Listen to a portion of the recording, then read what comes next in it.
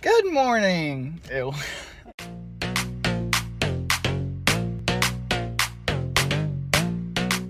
I busted my whole lip open and now I don't like to show my face. Correction, Brittany busted my lip open, hiding under the pillow because she's ashamed.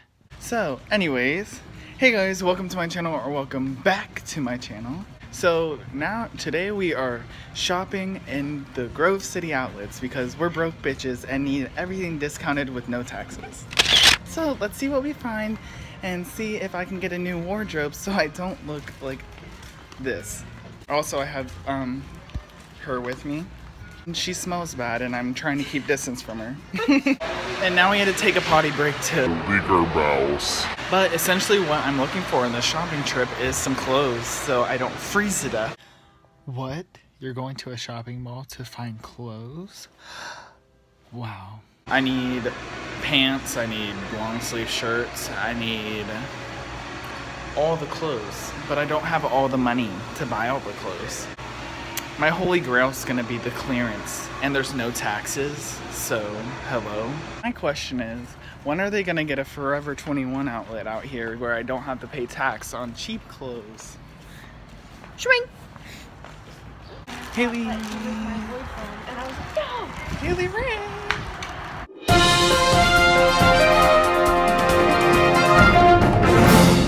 The middle name always works. If you ever need someone's attention, just say their middle name and they break their necks to look. I was like, no. So I made my first purchase at Aeropostale and I saved about $40 and yes, I'm just feeling so good. I'm feeling Gucci. Yeah! Another purchase. I have got nothing, but I got $15 more because I took shorts back. That's how you have to shop, people. Take your clothes back after you wear them once. This is my store. This is like the thrift shop of the entire outlet stores, and I love it. The store was a big disappointment because it wasn't a thrift store. It was just clearance from Vanity Fair. So F you. Alright. What's your name? Anna? These jeans perfectly highlight my birthmark. Is it a beauty mark or is it a birthmark? These jeans perfectly, the hole perfectly goes over it, so that just means they're meant to be, and they're the perfect ones, so I gotta buy them. You wanna see something funny? This is me, and this is her. I got all my money still, though. What time is it? It's time for lunch. Oh my god, you don't even know. Don't you ever watch Bubble Guppies? One is not gonna believe this. Haley bought something. And I got a discount. So, She said if I sign up for the Haley bought some shoes. I took a lot of pressuring her into buying them, but she finally bought them. And hopefully she loves them. She'll probably come back and return them next week. You know me so well. Food, food. I love food. Yummy food in my stomach. So, our lunch break is over and we have each gained 30 pounds from the food. Now we get to go shopping again and spend the rest of our money. So weak right now. So guys, just when we thought we were going to be on our way home, I get in my car. This is freaking great. Why me? So just when I thought we were going to be on our way home, but no, we're not on our way home now because first I was walking towards my car and I kept on pressing lock. So I thought my car would make the beeping sound so I could find my car. But it wasn't working, so sometimes it doesn't work, so I thought nothing of it. Then we finally found my car and somehow the doors were already unlocked, so I guess I didn't even lock them in the first place. So we get in the car, I put my key in the ignition and try to start it. It doesn't start. I was like, you're joking me. Nothing's working, my lights don't work, and I was just like, wow, great. My battery died. Now we are stuck in Pennsylvania because my battery is dead, so that's a great life experience. I thought that this was going to be a boring trip to Pennsylvania to go shopping, but no, nothing in my life can go right. I can't just have a boring old trip to Pennsylvania. What is happening? I should go ask a stranger for jumper cables.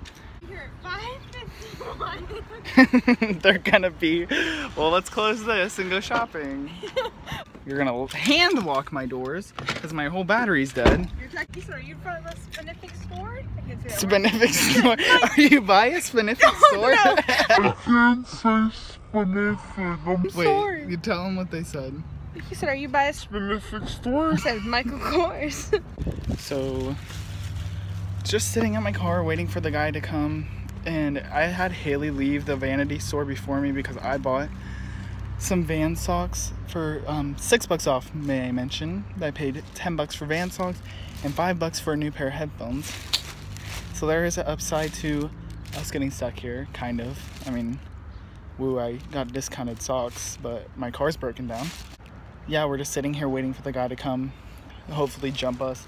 If not, then he's gonna have to tow my car, and I swear, if my car has to get towed, I'm going to probably cry because I can't go without it. So Triple A came to save the day. Right there. He came, he jumped it, it started.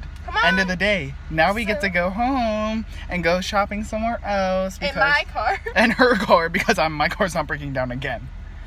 But I thought today was going to be a plain old boring shopping day, but little did I know that my car was going to break down and not work. So I hope you guys enjoyed my struggles like usual, because apparently people enjoy watching others struggle. So if you enjoyed the video, go ahead and give it a thumbs up. Make sure to press the subscribe button down below. I post every Monday and Thursday.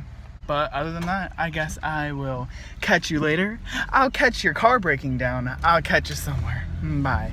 4, 3, 2, 1. Really found out how my car broke down. Okay, shut up. He left the fucking light on. I left one light! One tiny light made my car not work. How is that even possible? Does that work? How does one tiny light make my whole car stop working? I'm so confused. These car makers need to turn left onto Leesburg Grove City Road. These car makers, or whoever they are that keep on making these cars with one little light causing my whole car to stop and me be broken down at a mall, they need to get their life together and learn how to make a car better.